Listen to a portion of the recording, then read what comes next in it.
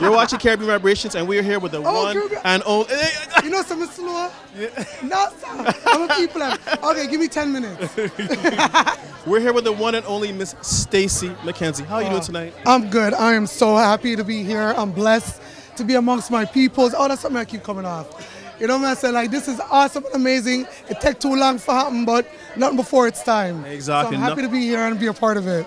Now I'm going to really just sidetrack. How do you feel? Because, I mean, people see you as the model, but one thing they don't know about is all the activist work you do, especially in Jamaica. Yeah. I want you to take a little bit of flowers about that and tell the audience about what you do. Oh, thank you. So I have a... You want me to look in the camera? Say it? Okay.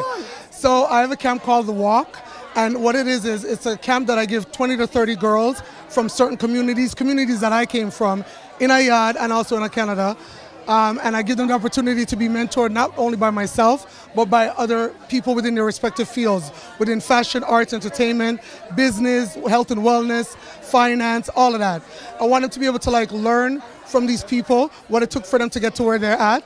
And also I want them to get to meet these people and connect with these people and hopefully like, you know, build, you know, a relationship with these people so that they could have opportunities and make their journey a little bit easier, you know, when they're about to like go on their journey looking for a job or career goals and all of that good stuff. I love it. I love it. Now, before I cut off, people don't know, you got to tell them where you're from. Where I come from? I come from Kingston, Jamaica. I'm born Almantown. I'm raised Slipen Road nearby Jonestown. All right. And you're watching Caribbean Vibrations. Caribbean Vibrations. Now, big up on yourselves.